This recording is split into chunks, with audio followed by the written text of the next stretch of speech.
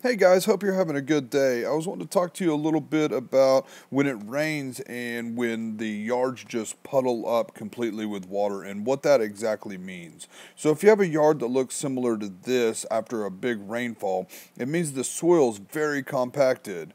Core aeration is what we would suggest to help uncompact the soil. It'll plug holes into the ground, and that way that the water can get down into your soil properly and not just have a big pool of water.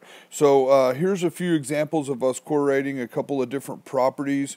Also, a good benefit of correlation is it helps from the big pockets of water, and the big pockets of water is what creates all of your water weeds. So your nut grass, if you have a ton of nut grass, it's a direct impact of water setting down and needing core aeration. So here's our machine doing a little bit of core aeration. And coming up right here is a yard that has been core aerated.